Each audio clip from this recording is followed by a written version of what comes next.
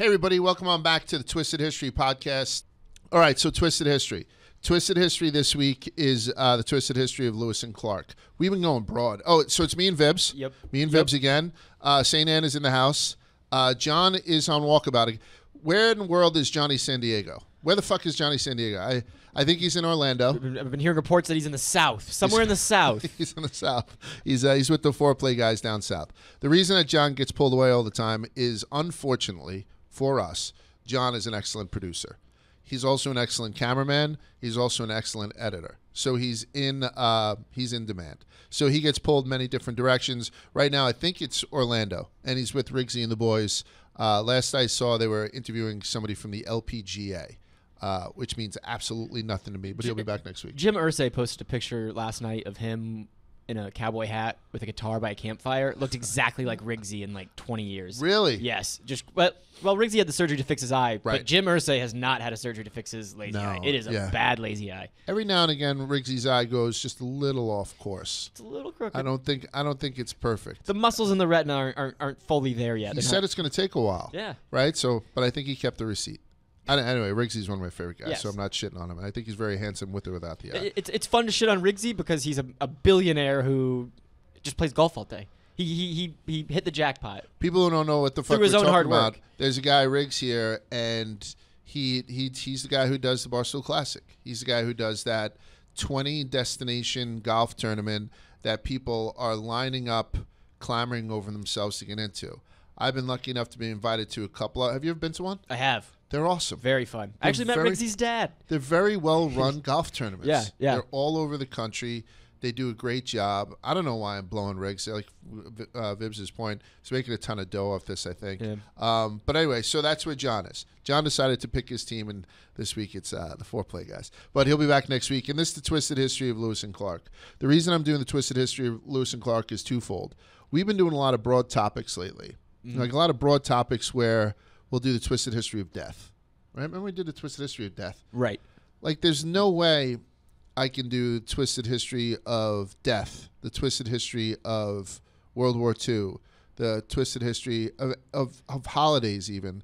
Like I can't take these broad-ass topics and get them done in an hour and a half. I can't do it. Yeah. So like I always say to you guys, and by the way, there'll be a part 2. Twisted History Serial Killers is stupid, right? Twisted History Serial Killers Part 1 is better, but I could do a Twisted History of cross-eyed serial killers who kind of look like old Riggs, and I'd be able to bang out an hour and a half. That's how broad it is. Yeah. You can watch 10 documentaries on Martin Luther King Jr., and you're going to find out different information in each one. You'll have the same bare bones in a couple, but history is just so massive. But I think that if we do the Twisted History of Lewis and Clark, and I'll go off on tangents, so don't expect this just to be the expedition, obviously. I think by the end of this podcast, I'll have nailed it shut. Yeah. I'll tell you right now, everything that I'm going to tell you, this had happened in 1803, let's say, right? So that's over 200 years ago. There are conflicting stories about everything that happened on Lewis and Clark's expedition. I will tell you that Lewis and Clark's expedition was all but forgotten for nearly a century. Like the journals were never published right away. Like, so this thing happened. It was a big to-do. Everyone kind of got, relatively comfortable from it. Meriwether Lewis wound up getting into severe depression. He may or may not have killed himself. But all this stuff, and then all of a sudden it faded out of memory. It had this resurrection and, people finding mercury and shit and whatnot, which we'll go through. So there are conflicting stories. So if people want to come at me and be like, no, this is what happened, this is what happened. I get that. But from what we have done in our research, this is the story of Lewis and Clark. That's the one reason why we're doing it. We're going from like a broader topic. We're getting a little bit more granular. I watched the Ken Burns Lewis and Clark documentary. It's like 18 hours long, but it's phenomenal. It's so good. And that guy just eats our lunch. Like he's just so fucking good. He's the best ever doing it. He's PBS's cash cow. I mean, he's all they have. Once he's gone, well, now his daughter's kind of taking his spot. Is she? Yeah. But no, I've never seen a single one of his documentaries.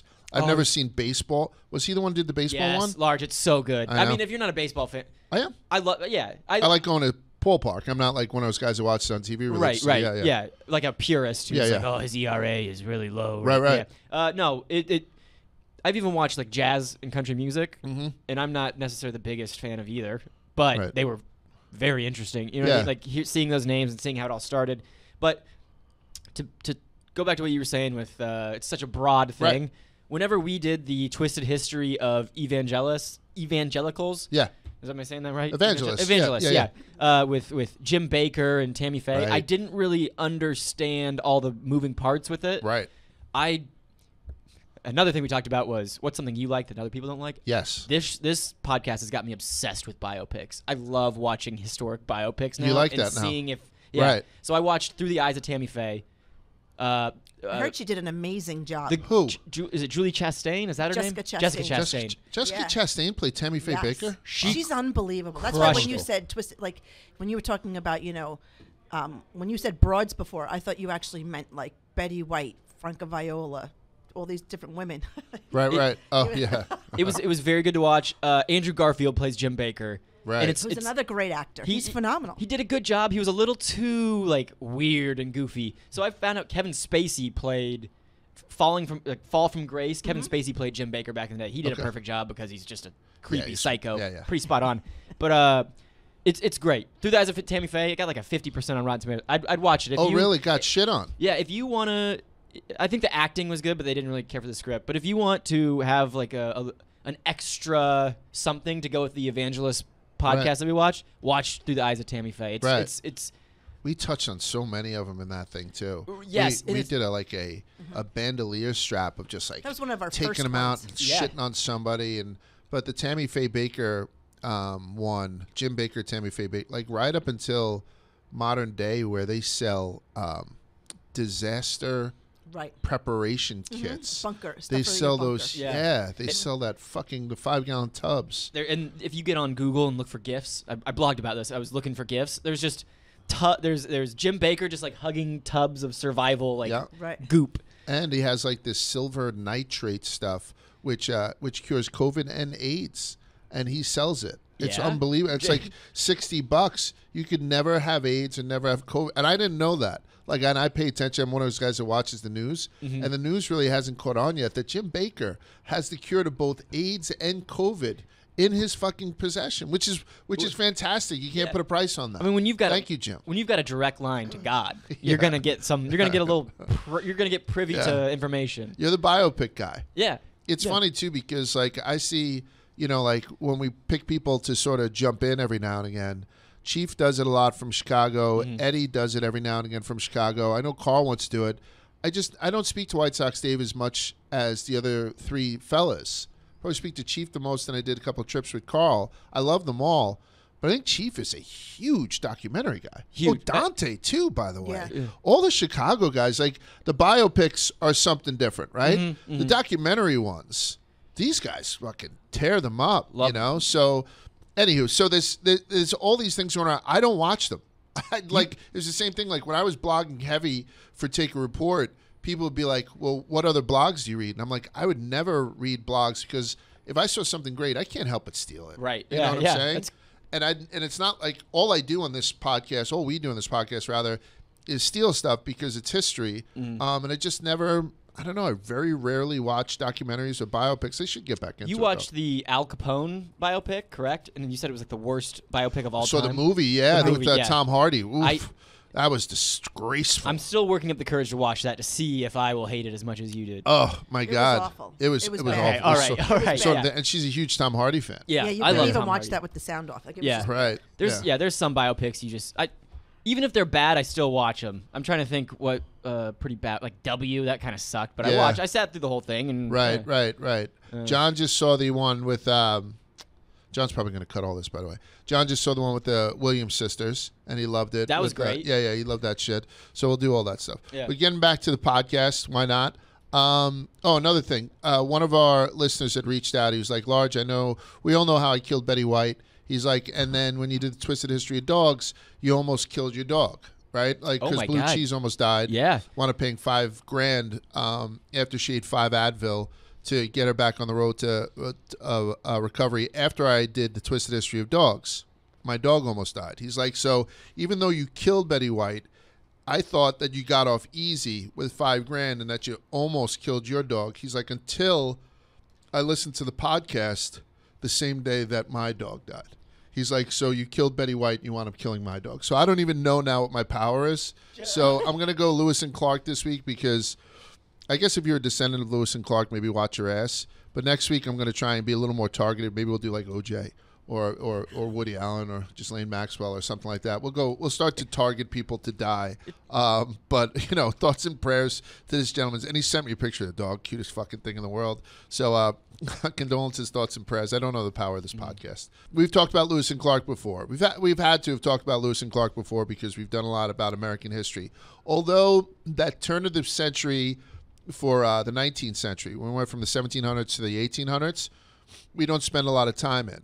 Vibs and I float around history, but we always kind of wind up into a part where we're like, oh, by the way, wasn't that Prohibition? Like we always kind of wind up in the early 1900s. Yeah, we do. It just happens to be like, oh, wasn't that the start of World War I? And of course, there's so much shit that happened. We did that with Betty White. Like we saw what had happened since she was born in 1922. January 17th, 1922, Betty White was born. Since 1922 on, there was so much sexy shit. There's a lot to talk about. Spanish flu, and Great Depression, crash of the stock market, World War II, World War I, Vietnam, Korean War, Cuban Missile Crisis, like all that stuff, that we don't really go back and spend that much time at the turn of the century when the clock ticked from 1799 to 1800. That all changes today. That's where we're going to hang out. Yeah, we're going to hang out in that part of American history. I feel like we've got the Revolutionary War, and then once it's kind of over, we're like, we did it. Right, exactly. Yeah, so, and there is a gap. There really is a gap. But I will tell you, in 1800, if you're looking to take the pulse of being an American citizen, it's still not cool to be black. It's not cool to be black back then. Mm-hmm. Still, it's not good. But there was also, you got to figure out that, once the 13 colonies were established and then we started to break out in statehood and whatnot, there was a whole country just ready to be explored and possibly conquered. But the group of Americans that were here on this side of the pond were Europeans. And outside of a couple of distinct Europeans, like Hitler, a lot of people were just comfortable where they were. Like Spain has definitive borders, and for the most part, most Spaniards are like, why don't we own France too? Or why don't we own Germany? Like, for the most part, people don't mind having borders or sharing a continent with somebody. So the idea of the manifest destiny where we had to go from coast to coast, people didn't necessarily buy into, which you would think would be strange because we're America. We needed to touch the Atlantic and walk right through the Pacific. That wasn't the case for people in 1800s who had a European thought process where they could be in Ireland and they can be in England and not necessarily have to own Scotland. It's a terrible example because England wanted to own the whole fucking planet. Yeah. But you know what I'm saying. Like Finland didn't need to cross over borders. Mm-hmm. Germany did, right? Like Russia stopped. India stopped. China stopped. Like they all, like imagine somebody owned Manifest Destiny in Europe and owned the tip of France all the way to the tip of China. That'd be ridiculous. But that's what happened with our continent, obviously. But I wanted to get you in the mindset that wasn't the case back then. All right? So we talked about them before, and then I just spoke about how we did the Twisted History of Dogs either last week. This guy, Mike Lane, wrote in, a loyal listener, and he had said, listen, I just want you to know when you did the Twisted History of Dogs, you didn't mention Lewis and Clark. And Lewis and Clark on that expedition, that famous expedition, it said that they ate over 200 dogs. Yeah, that's an important thing for me to know. I didn't know that. And then he said he didn't tell me, but once I started doing some research, it wound up, and this is the critical point. These guys ate a lot of stuff that they're not proud of on that trip. They ate over 200 dogs, but they never ate semen.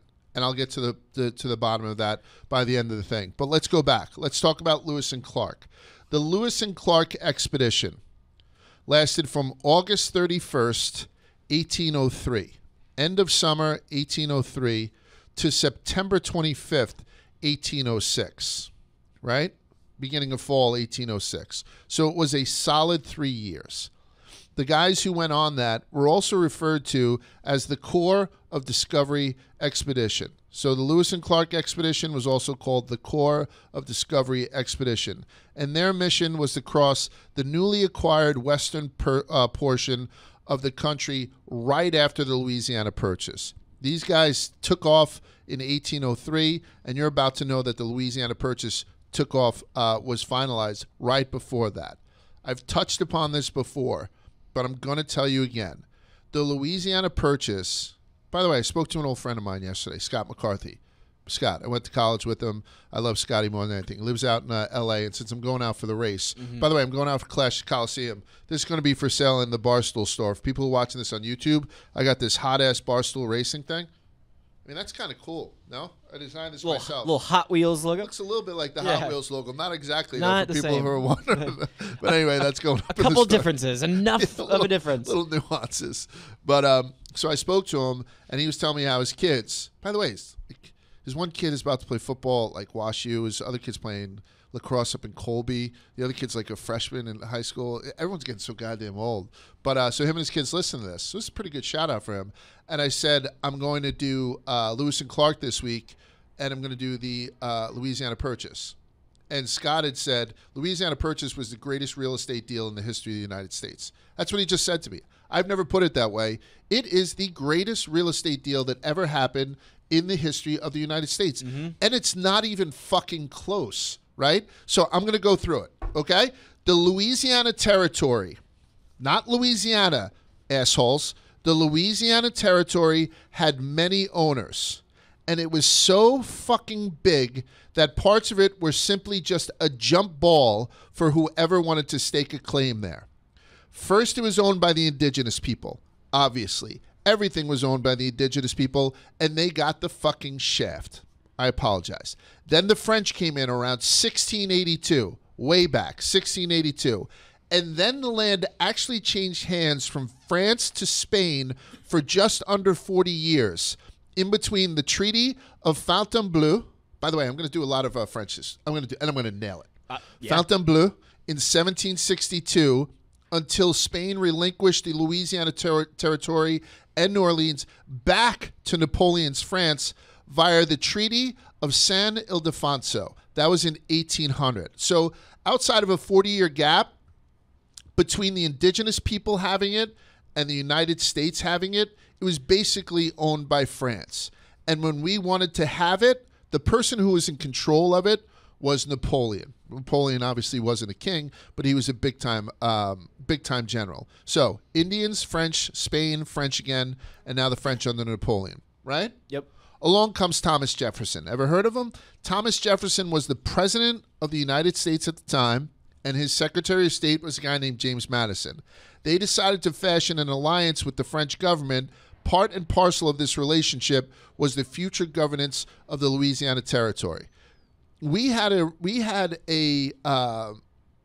like almost an unspoken agreement that we were able to use like waterways and whatnot that typically or that technically were contained within the Louisiana Territory.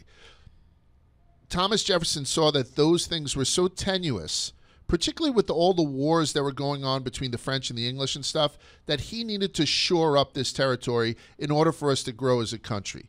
Not everybody was on board with it, but that's why he had then gone to try and purchase the Louisiana Territory. Eventually, they negotiated the Louisiana Purchase in 1803, a deal that included a huge 828,000. I'm going to say that again. 828,000 square miles. That's big. Almost 1 million square miles of territory that includes New Orleans and nearly the whole Mississippi River Valley. And they did it for $15 million. That's $18 per square mile. We did that. We did the math on that. About $18 per square mile. 828,000 square miles. Large, you could have said 1 billion square miles. You could have said 1 trillion. You could have said 200,000. I don't understand how big that is, right? By the way, that $15 million was actually only $11.25 million, plus the forgiveness of $3.75 million in French debt. But I'm going to stay with $15 million just to keep things straight. Right? Mm-hmm. So the Louisiana Purchase bought us not only what we know as the state of Louisiana, but what was the Louisiana Territory. Louisiana, the state, is bullshit. The whole state is fucking, I love the state. I love the people in it. I love saying New Orleans correctly now. The whole state is bullshit. It's only about 53,000 square miles. It's the 19th smallest state by area, and the 25th most populous of the 50 states. So it's right in the middle. It's not Texas. It's not California. It's not some fucking mammoth state. It kind of is just mediocre. It's a boot. It's Louisiana. It's Louis. I mean, it's not Delaware either. It's not Rhode Island, but it's nothing special. So we didn't pay $15 million for Louisiana and their mediocre 53,000 square miles. We bought 828,000 square miles. That land stretches from the Delta, Northwest, all the way to fucking Canada. So we're going manifest destiny from the Gulf of Mexico to the Canadian border now. Okay? So Louisiana, all of it. We got a little bit of Texas, a little bit of New Mexico, a little bit of Minnesota, a little bit of Colorado, most of North Dakota, most of Wyoming, most of Montana, all of Missouri, all of Arkansas, all of Kansas, all of Nebraska, all of South Dakota, and all of Iowa.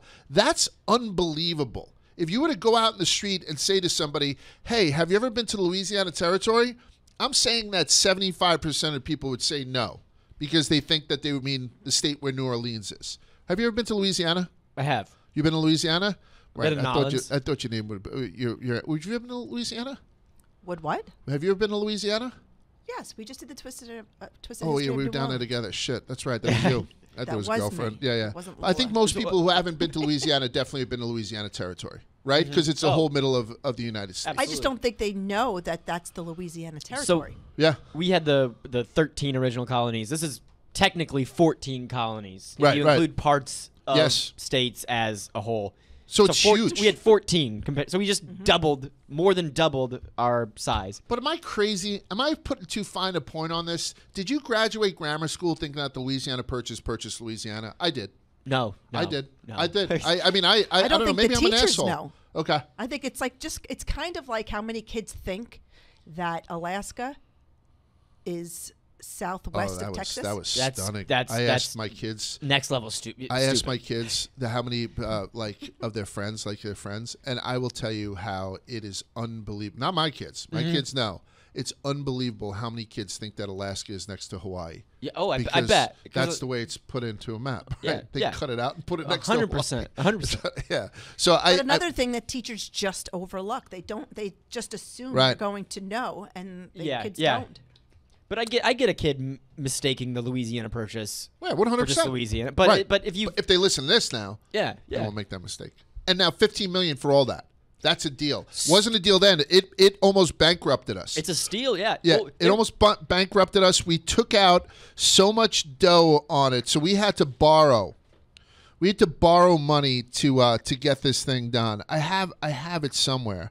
I have it somewhere about the purchase. We had to borrow money to get this done, and we were paying it back for years. And by the time we paid it back, that $15 million had turned to 23. But still, an absolute, deal, right? Right. $23 million.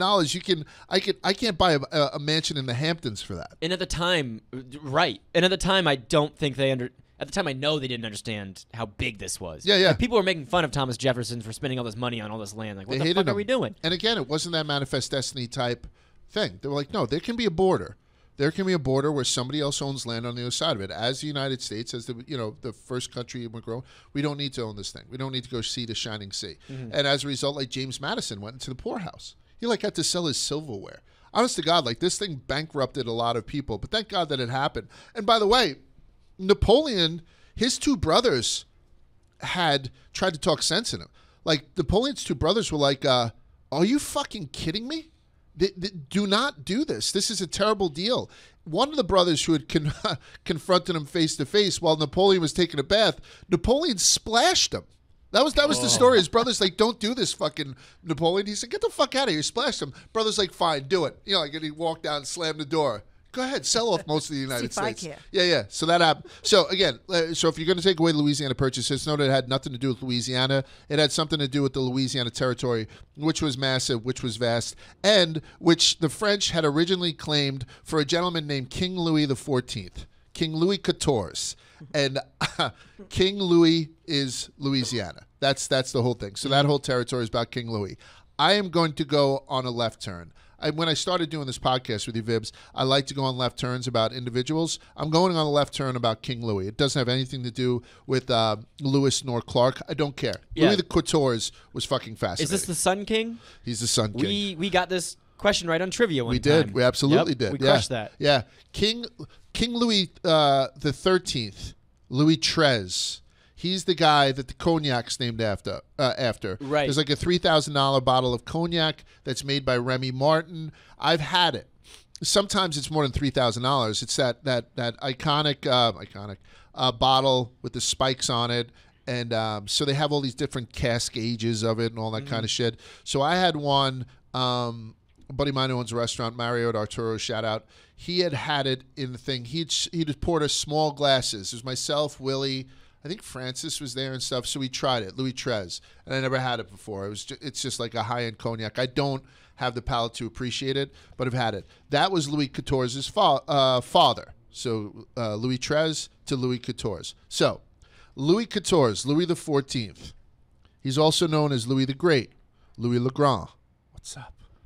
He's also known as the Sun King, Le Roi Soleil. What's up?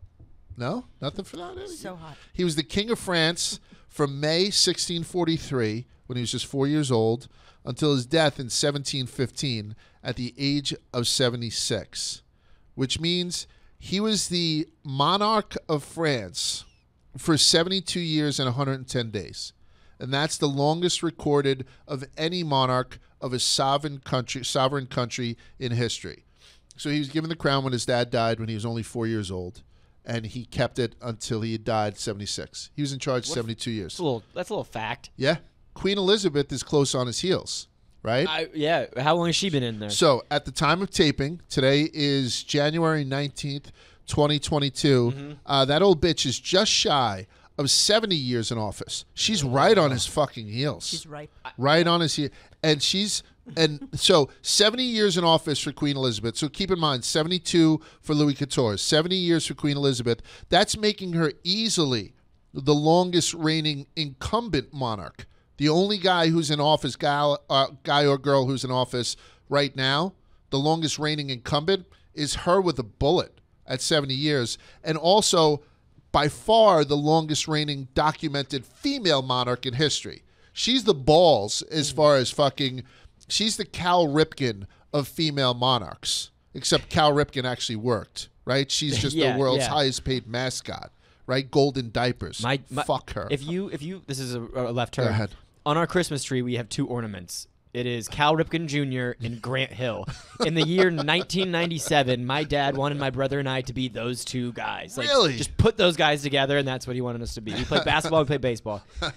So yeah, the Iron Man King, 100%. Cal Ripken is very high up on the list. I met Grant Hill when he was at Duke, and I was in college at the same time. That's when I met him first. And the shoulders on that guy, like you couldn't understand it when you used to watch him, on TV. But he was. It's like seeing Peyton Manning in person. He's a fucking monster. Grant Hill was like sculpted, particularly in college, and then he got his like NBA body, got even stronger. But so Queen Elizabeth is in office for 70 years, hot on the trail of Louis XIV. But they need to keep her 95-year-old ass propped up on the throne for another 2.5 years to beat him. And that's how the only way she'd beat Louis XIV. I'm hoping to be doing this podcast for the next 2 years. I'm hoping to be doing the podcast for the next 2 years. With 3Chi. I'm taking the under. Oh. I don't think she beats him. If she dies I'm going around the room this episode and next week. I don't care. Yeah. I don't care. I'm gonna like the shit out of her. I think that I think her and her whole family are pieces of shit. I do not care. But honestly. Because she's such a piece of shit, do you think she's immune to these curses? Like, 100%. I don't think she can die. I think she's believe me, there has been nations that have been wishing for her to bite it. She's bulletproof. Nothing's going to happen to her. I take the under on her beating Louis XIV. How about you, Annie? Oh, I don't know. Does she beat him or no? It's going to be documented. I didn't think so until you brought her up now and you got this curse You're thing saying going. no. Vibs? I think she is one of those old people that is just hanging on. This is the one thing that she has, and she will not stop fighting until she has surpassed the Sun King. Well, I don't think she's ever really thought about it. We should ask her. Yeah, we put it out there. Okay. Because I don't think she's thought about it in these terms. So maybe once she knows that what she's up against. She might, she might be a little stronger than Betty White. She knows. She has. We're huge in England. We are. I don't know if you guys know this, but we're huge and growing in England. I mean, the British have the French on their radar all the time. 100%. I feel like they hate each other, right? They've always been button heads. They hate the French. They love Twisted History. Yes. Give her the opportunity to take out somebody in France. You know what? We might have a shot. I said Louis was only 4 when he became king, because the 13th died at the age of 41 in 1643. So the monarchy passed to his eldest child, Louis XIV, who was just 4 years and 8 months old and had to rule over a kingdom that had 19 million subjects. That's substantial. You're 4 years old. The crown doesn't fit you. It's kind of adorable to think about. So he's 19 million subjects. So his mother and his godfather / chief minister, a guy by the name of Cardinal Jules Mazarin, did most of the heavy lifting while Louis was a child. I don't think he was officially coronated, where they would put the crown on him and all that stuff, until he was closer to 21. Mm-hmm. So he was 4. Technically, he was king since he was 4. And but this guy, the cardinal, and his mom were kind of in charge. The rest I'm going to do is bullets. And the bullets are pretty interesting. So after it took nearly 2 decades before they could birth a child, Louis's parents christened him Louis Doudon, meaning gift of God. So his parents called him a gift of God because it took 20 years to have him. And both his mother and the chief minister, this guy Mazarin, I'm going to say his name is going to be Mazarin or Mazarin. I'm going to say Mazarin. Fuck it. Yep. Instilled in him the impression that kings are divinely chosen. As a result, Louis XIV adopted the sun as his emblem, associating himself with the Greek and Roman sun god Apollo. And like the planets revolve around the sun, which we all know, Louis XIV believed that France revolved around him. So no shortage of confidence in Louis XIV. His first wife was also his second cousin. I love saying shit like that. Marie Therese of Spain. Marie Therese gave birth to 6 of the king's children, but only one, Louis Jr., survived past the age of 5. Louis XIV, however, fathered more than a dozen illegitimate children outside of his marriage, with a number of different mistresses. Mistress Louise de Lavalier, Ken, fucking pured that, bore 5 of the king's children, only 2 of which survived infancy, while her rival, Madame de Montespan, who eventually became the king's chief mistress, gave birth to 7 of the monarch's children, and Louis eventually legitimized most of his children born to mistresses in the years following their births.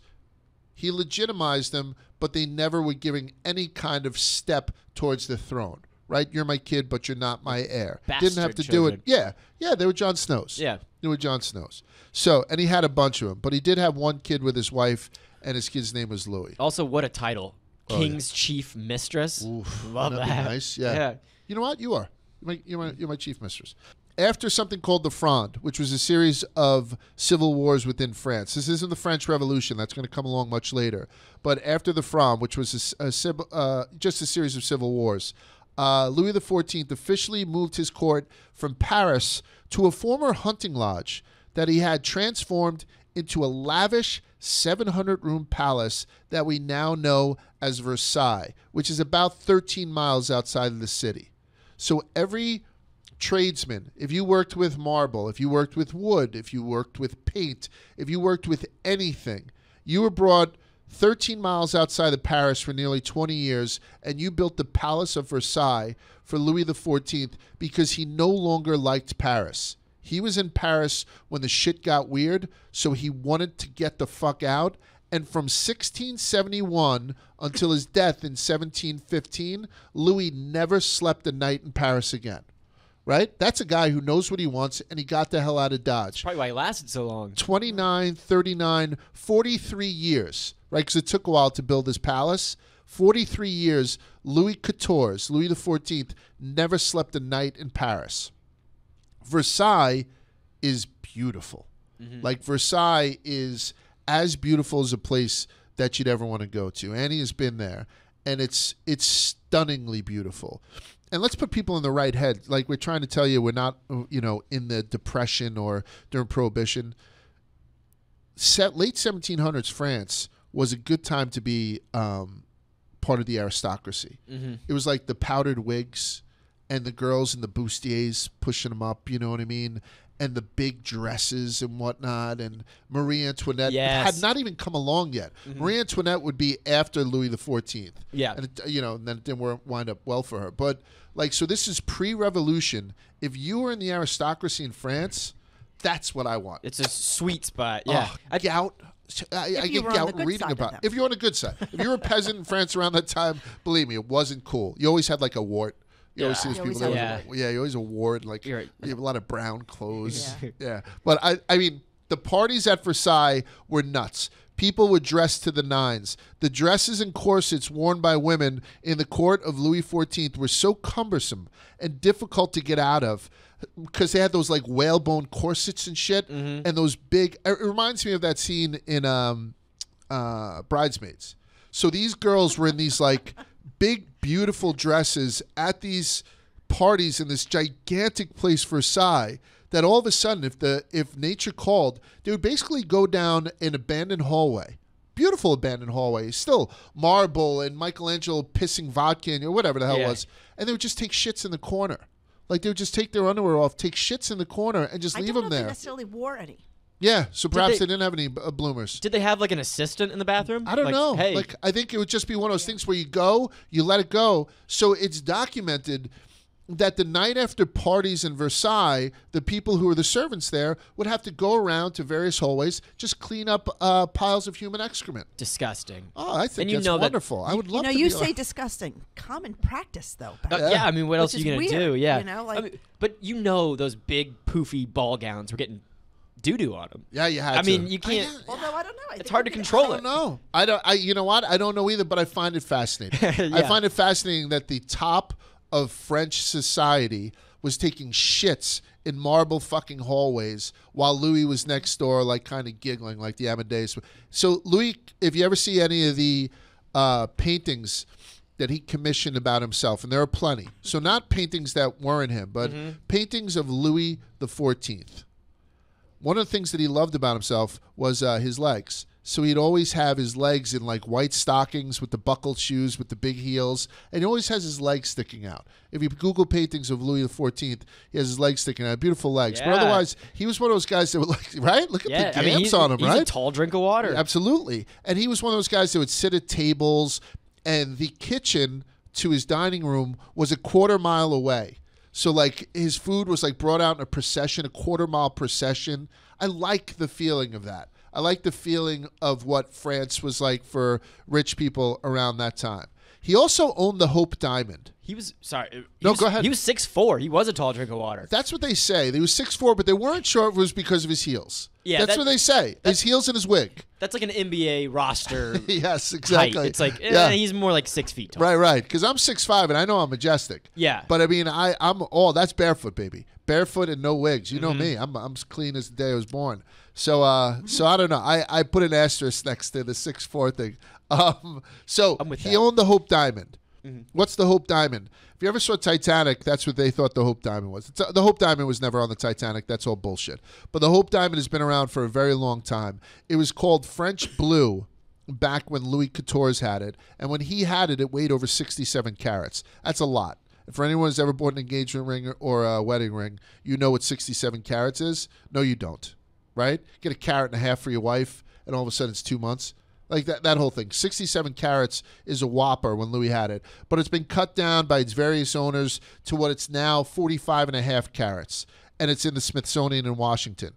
It was never on the Titanic. It was the Hope Diamond. They say it was cursed, right? Because I believe it was lost during the French Revolution. Marie Antoinette might have had it when they cut her head off. I don't know. But the Hope Diamond used to belong to Louis XIV. He died at 77. Right? He died at 77 on August 13th, 1715, a few weeks after complaining about a pain in one of his beautiful legs. He became seriously overweight in his old age, and his left leg turned gangrenous. Oh. So that's how he had died. Gangrene's not a good way to die, and that's how he had died. His corpse was divided into 3 parts, his body, his heart, and his entrails, which was a tradition for French kings that started several centuries earlier. They didn't just bury you. They buried you, They entombed your body, and then they split up your heart and your entrails, and they kept them elsewhere, normally in certain churches and whatnot. So they did the same thing for him. His body was buried, his heart and his entrails were somewhere else. Louis's heart was embalmed and placed in Église des Jésuites on Rue Saint-Antoine in Paris. Nailing all these things. So that's where his heart was. However, during the French Revolution, the Sun King's heart was stolen, and it ended up in the possession of someone named Lord Harcourt, the Archbishop of York, which is kind of cool. And Lord Harcourt, the Archbishop of York, had a dinner party where he invited a gentleman named William Buckland, this Englishman named William Buckland, over. So he visited Harcourt in 1848, and he learned that the Archbishop had the mummified heart of the Sun King. He said, "Can I see it?" He saw it, he took it, and he ate it. He just gulped it down. And I'll explain that. Buckland was a freak. He was a geologist, he was a paleontologist, he was a zoologist, but he was known as a man who wanted to eat everything. Buckland's favorite snack was something called mice on toast. It's kind of self-explanatory. He also ate porpoise, he ate panther, he ate dog, he ate sea slugs, he ate kangaroo, and he ate moles. His ultimate goal was to taste every animal on Earth. And I get it, right? I get it. And it's not apples to apples, but like I drank the cognac of Louis XIII, like, you know, because I wanted a connection. No biggie. Yeah. Very expensive, but, you know, like, so the whole thing. So Buckland tasted the limestone wall of an Italian cathedral just to disprove the legend that it was imbued with the blood of saints. They said that this limestone wall used to get damp from the blood of saints. So this guy said, no, I'll go. Buckland went over there, started licking the wall, and his culinary expertise concluded that it wasn't saint's blood, but it was bat urine instead. Bat piss. That's how COVID started. So then when this weirdo was at a dinner party, the mummified heart of a legendary French king was put in front of it. He popped it like a McNugget. The mummified heart had shrank to about the size of a walnut by the time Buckland got to see it. It was 1848, so that was over 130 years this thing was just shriveling. Makes sense. So I mean, to have it down probably wasn't his whole heart. So to have it go down to a mummified walnut, like the toe that we spoke about. Right. Up in the Yukon. The drink. Yeah, you got to do it toes. You got to tuck the toe. Yeah. So this guy popped it, and that was it. So Louis XIV, one of the most, I'll say it, iconic kings ever of France, died. 130 years later, his heart was eaten by an eccentric British dude. Like, I don't know. After Louis's death, just to keep that theme going, I think he had already survived his kids. So the throne went to his great-grandson, who was then crowned Louis XV. And his great-grandson was only 5 when he took over the throne. So Louis came in when he was 4. His great-grandson took over for him when he was 5. And Louis XV had went on to govern France for the next 59 years. So that's a nice run. From the 13th through the 15th. And then after the 15th, we're going to get into the French Revolution, which I'm done. I'm done with Louis XIV right now. You get into the French, and things start to get hairy. But the Louis had a nice little run in there. Was it like 120 years for the two of them? Yeah, what the hell not, right? Well, I wonder if it's better to be a king when you're 4 years old, or if it's better to come into being a king when you're 30. Yeah, because you don't know what you have. You're saying. Yeah, because if you're 4, never had a callus. All you know is being a king. Yeah. And if you're like 30, you're like, okay, well, you know a different life. I don't know. Yeah, I think about I don't think there's an answer to that. Well, no, I mean there is, right? If you go to Coming to America, that gives you the answer. Yes. Right? Like Eddie Murphy. Did you watch the second one? I haven't seen the second one. I heard it was absolutely okay. garbage. Yeah, I haven't gotten the courage to watch the second one. I will not do that. Yeah. You know what I mean? All right, so that was a little bit of a tangent. I apologize. I don't apologize, but that's Louis XIV. Everyone should know about him. He's very, very fascinating. Okay? The reason I mentioned Louis XIV is because Louisiana was named after him, and the way that I was yelling about it, apparent Louisiana territory is near and dear to my heart. Back to the purchase. So now we're in America. Thomas Jefferson is president. We have all this fucking land, but we have no idea what's inside of it or how to get across it. By the way, when Jefferson thought that these guys, before he did the Lewis and Clark expedition, he thought that there were woolly mammoths still in the United States. He thought they were going to run into woolly mammoths. It was crazy. You had no idea. So now you buy all this land. this amorphous boundary that's mainly rivers. Like, so the rivers were the boundaries. A lot of this was done by canoe.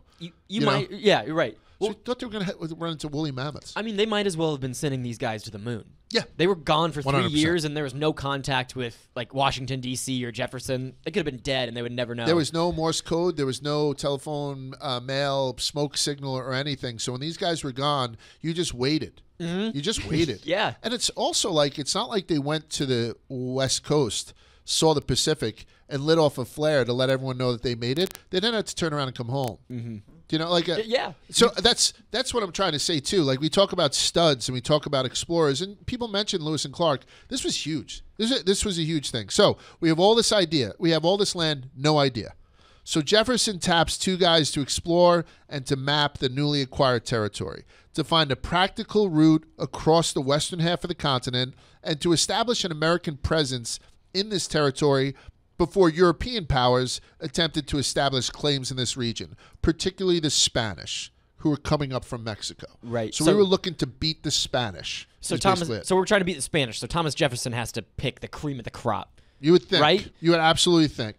There was also a secondary objective, and that was more scientific. They had to study plants and animal species, which I was like, that's kind of adorable. But if you Google,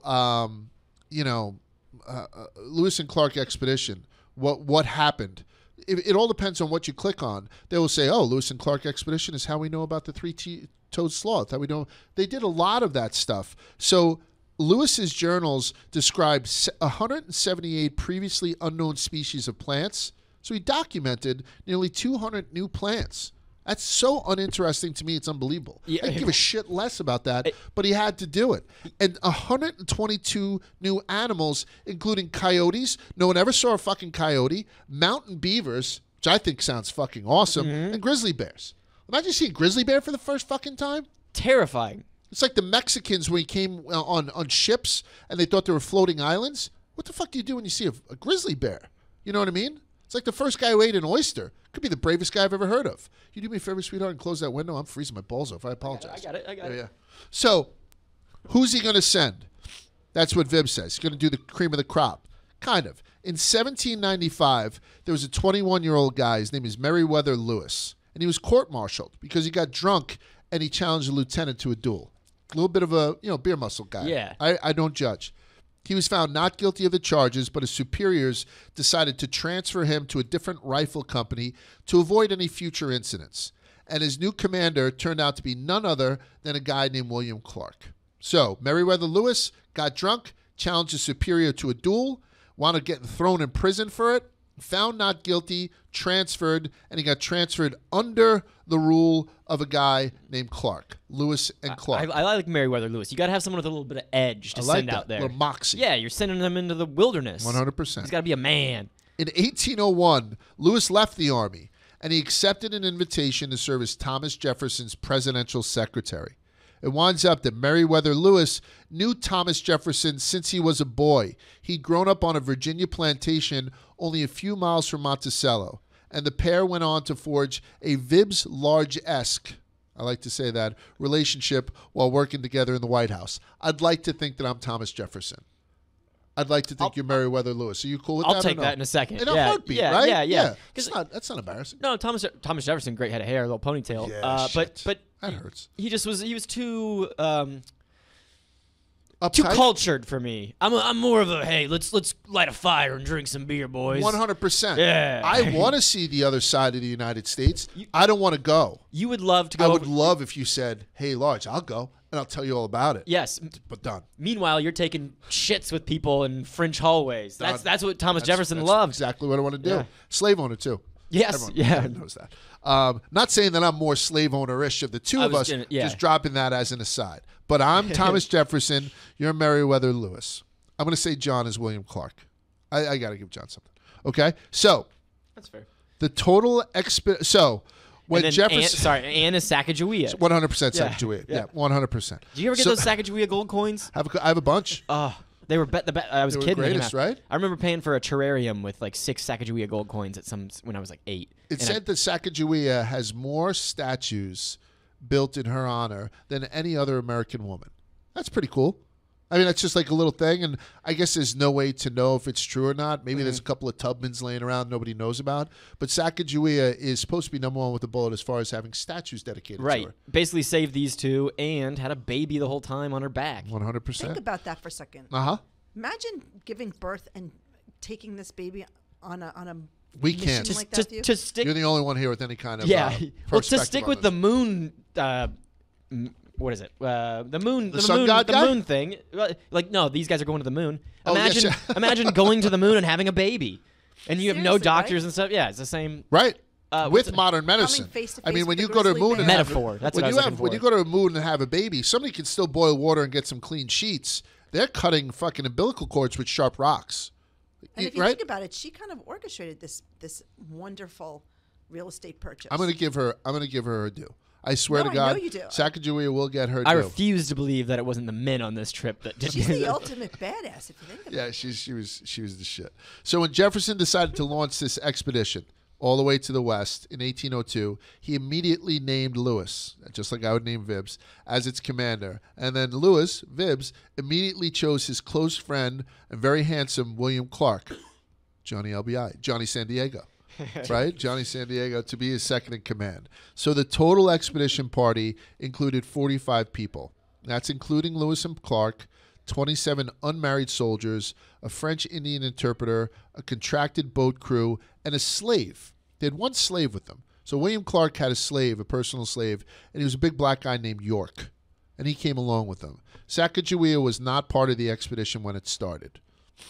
And that's probably news to a lot of people. So when they left St. Louis in 1803, Sacagawea was not on board. Here's another left turn. To prepare for the trip, in early 1803, Thomas Jefferson sent Meriwether Lewis to Philadelphia under the tutelage of a gentleman named Benjamin Rush, Benjamin Rush was a stud. He was a signer of the Declaration of Independence. He was a respected physician in Philadelphia. And Rush taught Lewis about frontier illnesses and the performance of bloodletting.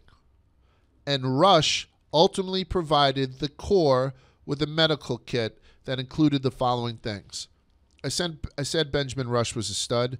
I'm going to take that back. Benjamin Rush was a very popular figure. He was a founding father and whatnot. But I'm going to get to the bottom of Benjamin Rush right now. So everybody who was going on the Lewis and Clark expedition had a pack from Benjamin Rush. Inside that pack, you had Turkish opium for nervousness. That was their 3-chi. I'm on this trip already. Boom. I'm ready. Boom. Yeah. That's great. We could just smoke opium all the time. Yeah. Yeah. Fucking great. Just go down the river smoking opium. That sounds like a blast. 100%. Sounds like a vacation. Emetics. You had emetics to induce vomiting. You had medicinal wine. We spoke about medicinal wine. A pope one time was on a fucking ad for medicinal wine. So I'm smoking opium. Don't have to do the finger sandwiches to throw up. I could take some emetics. I'm drinking medicinal wine. And finally, he gave so a total of 50 dozen, I think that's 600, of Dr. Rush's bilious pills were sent with the expedition. So 600 of these pills. They were laxatives. These laxatives contained 3 main ingredients. One of them was something called jalap. Jalap is an herbal laxative taken from the roots of a Mexican climbing plant. Okay, a laxative has jalap in it. Jalap is a natural laxative. The second ingredient was chlorine. Yikes. The third ingredient, which made up 50% of each one of these pills, was something called mercury. Mercury is no bueno, right? You have too much tuna at the sushi place and you could fucking die. Some lady almost died from having too much sushi at a buffet this week.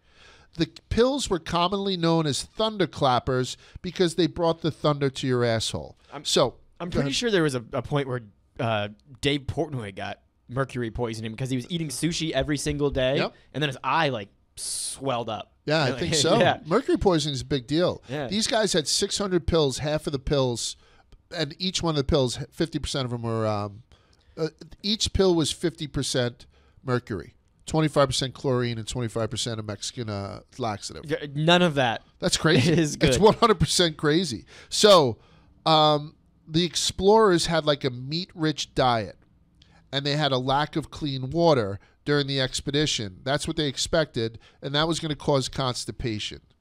And Rush, Benjamin Rush, Dr. Benjamin Rush, was a huge proponent of something back then called heroic medicine. Heroic medicine is also referred to as heroic depletion theory. It was a therapeutic method advocating for rigorous treatment of bloodletting, purging, and sweating to shock the body back to health after any type of illness caused an imbalance, a humoral imbalance, an imbalance of your humors. So Dr. Rush's answer to everything was out with the bad, right? And then modern medicine gave us more of an in with the good, right? Antibiotics and all this stuff. Right. So his answer to just about anything was, let me open up a vein, get some blood out of you, and that'll bring your humors, your chakras back in the thing. Don't worry, we'll shock your body back into health. Yeah, so blankets dipped in vinegar, then put into a steam room. That was his thing. Emetics, throwing up, laxatives, shitting yourself, blood, anything that would take stuff out. That's called heroic medicine. Marvel, right? Marvel, that's all that regeneration. Yeah, heroic depletion theory. You just take shit out with the bed. Okay? Rush wrote that constipation is often a sign of approaching disease. So whenever one of these guys felt constipated, they should avoid disease and take one or more of my purging pills. That's what they wanted to do. And they worked. Not only did they clean the explorers out, their high mercury content providing an excellent tracer by which archaeologists have been able to track the core's actual route to the Pacific by measuring the spiked levels of mercury in the latrine pits they used along the way. I'll say that again, and a lot of people know this because I've mentioned it before on this show. Their shit was so toxic with mercury that it was easily traceable. Like almost anybody with a Geiger, it was easily traceable 200 years later. So we were able to map out the exact route of Lewis and Clark because it wasn't like hang a left at the oak tree. There's no way to do it like, Andy's letter to Red, like that whole thing. The only way that they were able to make a true map outside of the journals was to go around and measure mercury levels, and they found toxic latrine pits 200 years later. That's fantastic. Right? Imagine being on that expedition. Yeah. So now you're just following the latrine pits of Lewis and Clark, just digging up shit, and that's a weird expedition. Yeah, that's not sexy. And that's like your life work. That's I could go on that one. Yeah, right? It's less dangerous. Like, I would do that. Oh, I do. You'd be Jefferson, I'd be Lewis in that. I'd do that in a second. Being Again, outside. These mercury pills were invented by Benjamin Rush, a guy who signed a declaration, but a guy that existed in a time in the late 1700s where people had some fucking wacky ideas about science and medicine. I'm going to talk about him for a little while. I did a left turn on Louis XIV, a small left turn on Benjamin Rush. He was the medical consultant for the Lewis and Clark expedition, founding father, signed the declaration way before it was stolen by Nick Cage, right? He was a professor at the University of Pennsylvania, Ivy League school, and he went on to found Dickinson College in Carlisle, Pennsylvania. Have you ever heard of Dickinson College? I've not. Let me tell you who the most notable alumnus of Dickinson College is. Number one with a bullet is James Buchanan.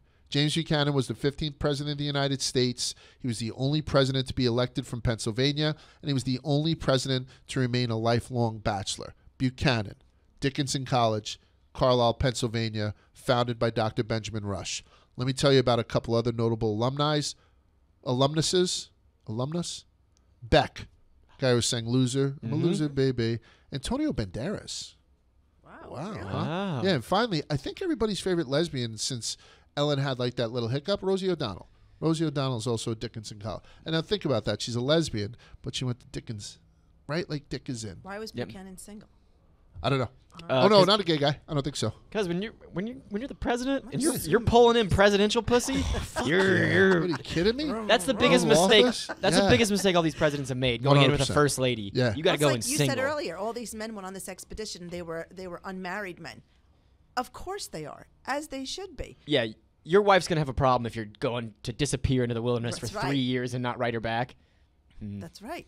Exactly. I love the fact that when we do this in real time, I just got a picture of a 6-pack of Saranac Black Cherry Cream Soda. I know this is the inside of my refrigerator, car right now? and that's from Finnegan. Can I take one for the road? Oh, did he just send that? Yeah, I just sent back a text to him. Yes, sir, and a thank you. That is so funny. The Antonio Banderas thing has blown my mind a little bit. I don't know. He's a little bit more cultured. It's weird because James Buchanan went there. Sure, that's cool. Beck went there. Who gives a shit? I Rosie O'Donnell. Like on a beach. Makes sense. Rosie O'Donnell seems to be like she's a Yinzer.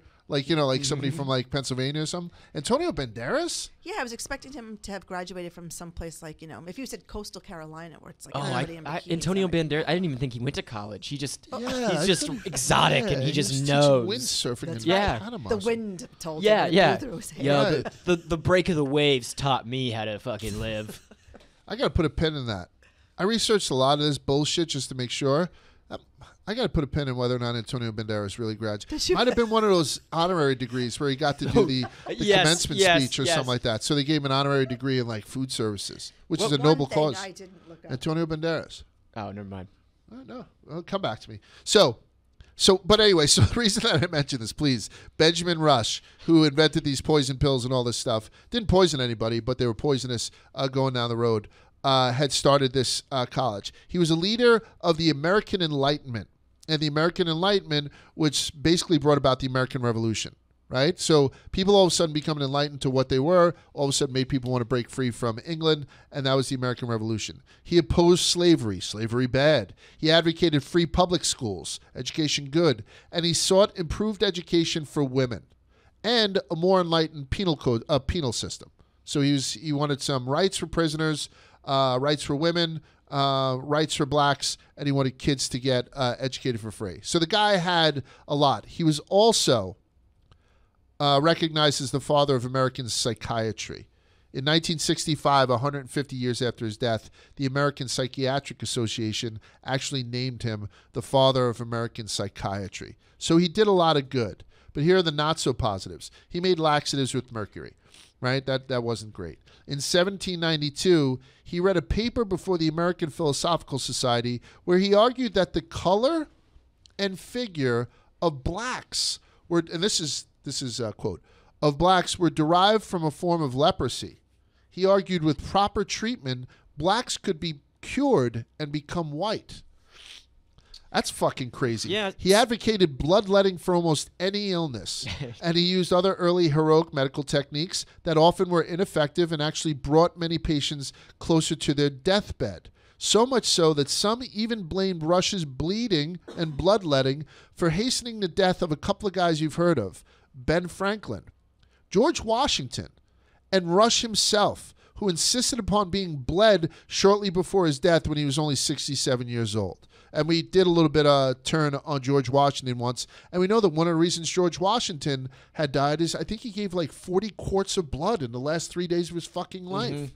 So Benjamin Rush was at the forefront of bloodletting, and they said he probably killed more patients than he healed. So there we go. Not ideal, not ideal. Benjamin Rush did some great stuff. But Benjamin Rush was also crazier than a shit-out rat. Who's the coach? Jeff Fisher, who has like a 500 record. He's like the Jeff Fisher of medicine. He's the Jeff Fisher. He's got more of the founding fathers. He's got about signed the Declaration.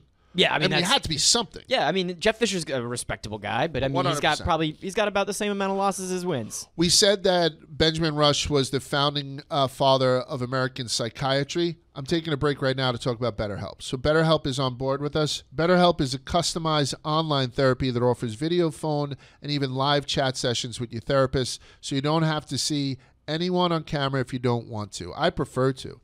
It's much more affordable than in-person therapy, and you can be matched with a therapist in under 48 hours. Give it a try and see why over 2 million people have used BetterHelp online therapy. I'm going to give you the thing real quick. I'm telling you right now, if you're listening to this podcast, we talk about a lot of crazy shit. Mm-hmm. And again, Meriwether Lewis wound up perhaps taking his own life. There's no reason anymore in 2022 where people need to be in a situation where they can't talk shit out. So if you need to talk some shit out, particularly with somebody that you don't know, that's what I think the benefit of therapy is. An unbiased source. You don't know them because right. if I love my wife more than anything else in the world, I still can't tell her everything. You know what I mean? Like there's certain things that you just embarrassed of. Mm-hmm. Or, you know, your mom, your best friend. There's certain things that you just embarrassed of. And maybe some of it has to do with your mom or your best friend or your wife that's driving you fucking crazy. Don't take that personally, but it happens. Mm-hmm. You know what I mean? So having that outside thing is is priceless, and BetterHelp provides that, and it provides it very fucking easily. So just give it a whirl if you need somebody to talk to. BetterHelp.com/twisted. BetterHelp.com/twisted. It's hard to find a therapist, especially with 100%. COVID going on. They're all booked up. Everyone's got problems. So this is a very easy way to get in touch with someone. And that /twisted thing is to get you 10% off your first month. So a little bit of a bump too, but it's pretty affordable. It's pretty easy. So if you need somebody to talk to, if you have some stuff that you want to work out, there's no reason not to.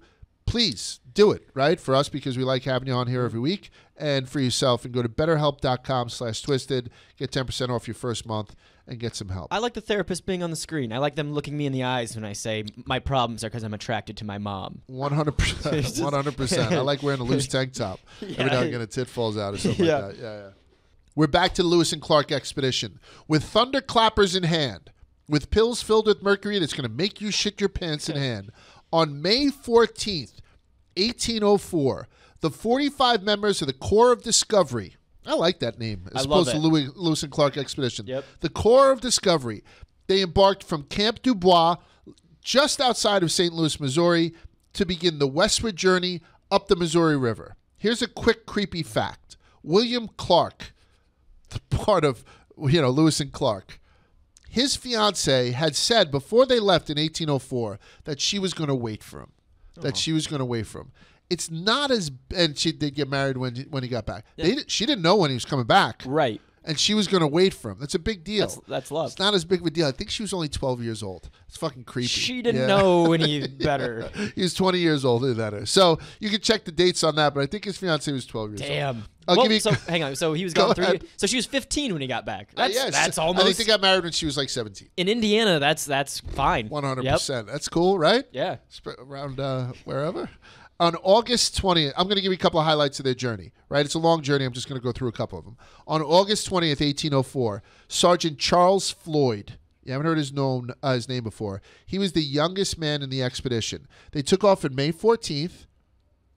On August 20th, so May, June, July, and it's August. So 4 months into it, Sergeant Charles Floyd, the youngest man on the expedition, died of a ruptured appendix near modern-day Sioux City, Iowa. So they made it to Iowa before somebody died. This is a wild thing. Incredibly, Floyd is the only death to anybody in the expedition in the 2+ years. That's wild. 45 men come, 45 men leave, and 44 return. Bravo. I expect half to die. I'd be like, that's solid. I'd die. Yeah. I would be dead. There's 3 of us in this room. 2 of us would make it. They weren't distracted. There is nothing out there. Yeah. I mean, I know they know how to forage and find food, but there's just nothing out there. It's just them on their own.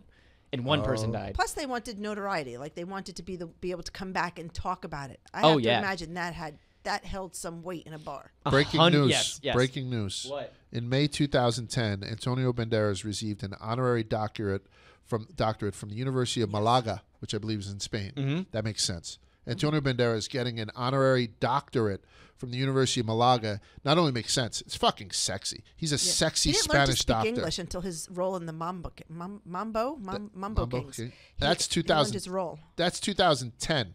He got his doctorate. Yeah. But in 2000, he received an honorary degree from Dickinson College. So that's true. Twisted History gives you the truth.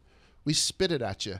In 2009, he had a benign tumor removed from his back. Did he? Yeah. Oh, what a scare. Yeah. Right? Gross. So we're 4 months into it. We lose our first guy. That guy winds up being the only guy that we lose. Okay?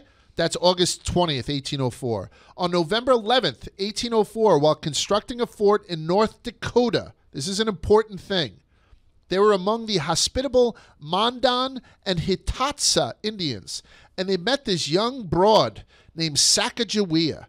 She was 17 years old, and she was the pregnant wife of Toussaint Charbonneau, a French-Canadian trader hired by Lewis and Clark as a Hidatsa interpreter. So they didn't go after Sacagawea. They went after this guy, Toussaint Charbonneau. Toussaint happened to have a 17-year-old knocked up squaw. Yeah. He did. Yeah. That's what he had. Sacagawea was originally a Shoshone Indian who had been kidnapped by the Hidatsa at the age of 12 and then sold to this guy Charbonneau. excuse me, Lewis and Clark hoped that she could help them communicate with any Shoshone they'd encounter on their journey. So they were like, we're taking her with us. We're taking this pregnant bitch with us because even though she's with the Hitatsu or whatever, we know we're going to have to deal with the Shoshone. So we want her to come with us. As a guide, as an interpreter, and as a forager, she proved to be an invaluable member of the expedition. So remember the fact that she was Shoshone, because that's the reason that she was taken along. So Toussaint was just like, this sounds great. I'd love to. A little dangerous. So I'm going to send this 17-year-old pregnant girl. Who's pregnant with my kid. With my kid, yeah. February 11th, 1805. So we started off in May of 1804. On February 11th of 1805, 3 months to the day after she joined the party, Sacagawea gave birth to a son, and she named him Jean-Baptiste, and the explorers nicknamed him Pomp. They used to call him Pomp or Pompey. William Clark was very fond of this kid. I didn't write this down, but after everybody gets through it, he survives because I told you that. William Clark wound up adopting Pompey after Sacagawea had passed away. He supported the kid and then wound up adopting him after Sacagawea. So William Clark did that. Did he adopt this kid with his 12-year-old bride? Yeah. Pop was, older than his wife. Yeah. On August 8th, 1805, the boys make it to the Shoshone people along the border of modern-day Montana and Idaho. And Lewis and Clark now believe the fate of the expedition hangs on finding the Shoshone and buying horses from them. It's the only way the Corps can hope to cross the Rocky Mountains, the Maki Mountains, before winter. So a lot of this was, we take our canoes upstream or downstream. When we trek across land, we're dragging canoes. So they get to a point where they got to go through the Rocky Mountains. They need horses. They couldn't have had horses that survived with them since St. Louis. So when they get to like this Montana area that's ruled by the Shoshone Indians, they need to get horses from the Shoshone in order to make it over the Rocky Mountains, and that will then give them, boom, their last little leg down to the Pacific Ocean. I believe they used keel boats for the first part of it. Keel boats, absolutely. A little bigger. 100%. So if they have to talk to Shoshones and haggle to get horses, who better to do it than with Sacagawea, who's a full-blown Shoshone. So this is how it goes down. They go into the Shoshone camp. This is how I'm recreating it. It's not actually how it goes down. So they go into the Shoshone camp, and they bring Sacagawea, and they're like, all right, now don't fuck this up. We need horses. Do you know these people? She's like, I think I know these people. It's been a while. It's been 5 years since I've been kidnapped and all this stuff, but I should know these people. I don't know what's been going on. I haven't been keeping in touch. There was no Facebook. Yeah. So they go in there and they're like, don't fuck this up. Get us some horses. Sacagawea goes in. They say, she says, take me to your leader, the Shoshone. So they say, okay. So they go. She meets the chief of the tribe. The chief of the tribe turns around and says, Sacagawea? And she says, Bob? It was her brother. So how fucked up is that? Yep. So now Sacagawea and her brother, boom, sells them the horses, no fucking problem. She's worth her weight in gold, this bitch. I love Sacagawea. And the guy's name wasn't Bob, obviously, but that's how it went down, basically. So now the guys have the horses, and they can make it over the Rocky Mountains. Still a pain in the balls. Oh, yeah.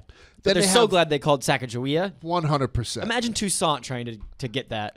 Yeah. Oh, hey, I knocked up your sister. Can we get some horses? Yeah, that was August 8th. By November 24th, they finally reached the Pacific coast just in time to hunker down in winter quarters before turning around and heading home, which I mentioned before. All right, we're at the Pacific. Oh, awesome. What are we going to do? Get some sleep. We got to go home. It's kind of like the Free Solo or the Alpinist documentaries. 100%. Like they climb the mountain. Then they have to go back down. They don't show that part. Sucks. Yeah. The only thing is that they made relationships along the way. So even through like the leanest parts of their voyage or their expedition, they knew that there were friendly Indian tribes. Like there was one Indian tribe that fed them so much they all got sick, just because they were just gobbling down food like fucking turkeys. Was this the salmon when they ate? No, not the salmon because it had sand in it. That's why they went to the dogs. I'm going to close on that. Okay, all right. Yeah. Go ahead. All right. No. Oh, talk about it then. On Lowering the Bar, we tried horse meat chips. Yes. And they were lovely. I brought this up on the episode. Lewis and Clark ate their horses and their dogs. That was what we talked about. Yeah. Because they liked the red meat more than the salmon. Like the salmon was just kind of Well, no, because the salmon wasn't fresh. Oh. What they did is that they were given dried salmon. It's essentially So, jerky? Yeah, it was essentially jerky. And a lot of this jerky was preserved in sand. So it had like a gritty type thing to it, too, that didn't agree with them either. Right. So there was more thing like, oh, what a bunch of prissy guys that they weren't enjoying fresh salmon steak. Like, I could take a salmon steak in a stick. All I need is a little bit of lemon. I can make someone knock your fucking eye out. Right. But, if it's like dirty salmon jerky, I might eat a dog, too. We'll get to it. Yeah. We'll get to it. So, on July 25th, 1806, so on the way home, they turned around in November. On July 25th, 1806, Clark etches his name and the date into a sandstone outcropping near modern-day Billings, Montana. And he names that outcropping Pompey's Tower after Sacagawea's son. It remains the only physical, other than their toxic shit, it remains the only physical evidence of Lewis and Clark's expedition that survives today. So we have, we don't have any pictures. We have journals. We have journals. We have toxic shit. But as far as anything that they left their mark on the land, the only thing that's left today, over 200 years later, is when Clark decided just to take time to etch his name into what he wound up calling Pompey's Tower somewhere in Billings, Montana. That's pretty cool. Shows you the quality of person, right? Yeah. Because they could have done it everywhere they went. They could have left their mark and left a trail and scratched into rocks, but they didn't deface anything except they made their one mark. 100%. He probably thought about it the whole trip, where he was going to do it too. Yeah, and all of the forts that they built along the way were torn down and refortified. So it's not like there's an original, hut made from them. So it's kind of cool that the only thing is an etching. So that next day, so that was Clark that did that little etching. That next day, Lewis catches a small group of Blackfeet Indians trying to steal their guns and horses, and he kills one of them. Lewis kills a young brave.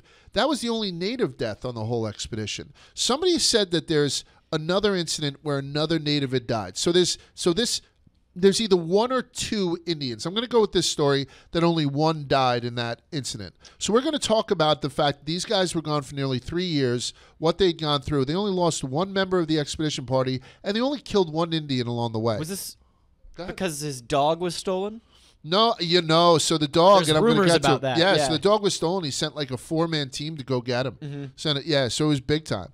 John Wick before John Wick. I was just going to say that. Look what John Wick did. And you can imagine what this guy did.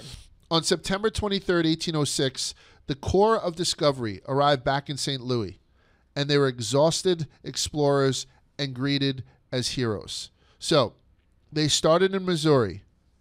They entered Kansas.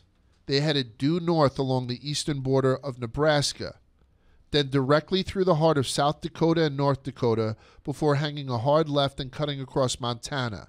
They went through the northern tip of Idaho, and then straddled the Washington-Oregon border until they hit the Pacific. And they did it in 2.5 years. And they did it in the early 1800s, and they did it with only losing one man to a burst appendix and killing only one Native American. That's extraordinary. That's extraordinary history, and that's the reason why we're talking about it today. I think that that's extraordinary history. And the Native American people weren't all unfriendly. I don't mean to say that every time they went in there it was like a Last of the Mohicans type thing. Some of them were quite the opposite. Yeah. Some of them offered up their wives as sexual tributes, a thing that I would never do. The tribes of the High Plains believed that spiritual power passed between people during the act of banging. So by sharing their wives, they could appropriate the power of the person being banged. And nobody seems to have more power than a white man back then, with his guns, his ability to work metal, his technological prowess. One member of the Corps of Discovery was offered 4 Mandan women in a single night. They just want your power, Phipps. They just want your... I couldn't. That's women weakening the legs. I don't want them sucking my soul out. Clark's black slave, York. Now imagine that. This big black guy was even more magical. They never saw a black guy in their lives. So this guy was fucking magical. The women were like, I want his power. Yeah. So York was swimming seeing his wand. in indigenous pussy. Yeah. He was killing it. Absolutely killing it. Well, his tomahawk. For York. Yeah, York. By the way, at one point, I'm going to mention this too. They came to a fork in the road. And this was like an official government expedition.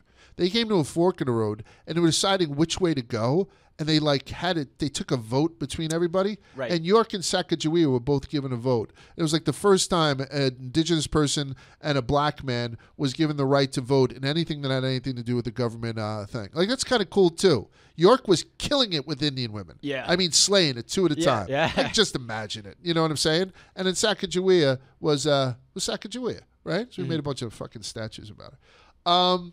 I said there were 45 members of the expedition, but there was actually one more, and his name was Seaman, which is why I mentioned they never ate seaman. Seaman was a Newfoundland. They're big. Newfies are big. Big dogs. They're considered one of the most and Seaman himself is considered one of the most traveled dogs in human history. Seaman was purchased in 1803 specifically for the expedition by Captain Lewis while he was in Pittsburgh, Pennsylvania. He chose a Newfoundland whose estimated weight is 150 pounds because they do well on boats, they're good swimmers, and they can assist in water rescues.